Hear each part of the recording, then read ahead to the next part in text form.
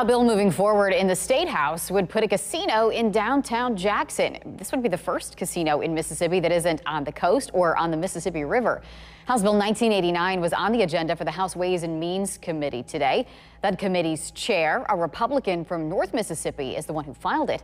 It would authorize this new casino just over a mile from the Capitol building downtown, but it would have to be owned by at least one person who already owns a licensed casino.